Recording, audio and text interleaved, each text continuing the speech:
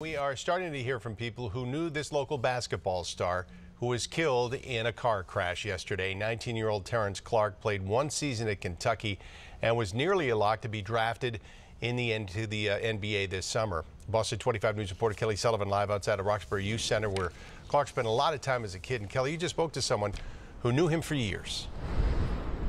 You know, Gene, that's right. So the community's still in shock here. They cannot believe that Terrence Clarke is gone. Even though he went off to the University of Kentucky, he still always came back here when he was home. And that's because the Vine Street Community Center was like his second home, where he really developed his game. At 10 years old, Terrence Clarke began playing basketball at the Vine Street Community Center in Roxbury, and it wasn't pretty. Terrence came here, he couldn't play a lick. But many people worked with him, and he quickly developed into a budding basketball star. And to see him transform, like other kids, into having a real skill set and a real talent is just an amazing thing. Clarke went on to play at a prep school in New Hampshire and then one of the top basketball programs in the country. When he committed to Kentucky, he gave us a call. He wanted to do a signing here. Unfortunately, the building was being renovated. Terrence only played 8 games as a freshman for the Wildcats due to a leg injury, but he was still expected to be a first-round pick in the NBA draft. Clutch Sports Agency signed Clarke Wednesday and then confirmed that he died in a car crash the next day in Los Angeles. Some Celtics players knew him and were in shock to learn the news after their game last night. Very good kid, you know, just always smiling, always energetic.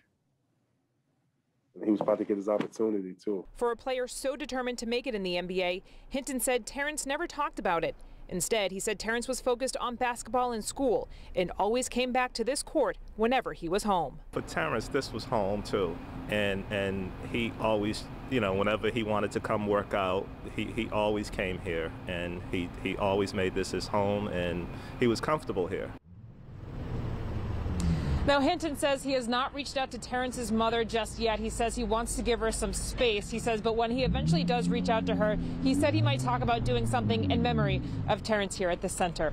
Reporting live in Roxbury, Kelly Sullivan, Boston 25 News. It's a tragic story. Now, Boston's Mayor Kim Janey just tweeted about Clarke's death, writing about his ties to the Vine Street Community Center, writing in part, he was an inspiration to so many other young people on and off the court. Celtics forward Jaylen Brown also reacting on Instagram, posting this picture with this message saying, I hate the world didn't even get to see how much potential you really had, adding a request for the NBA to call his name during the upcoming NBA draft.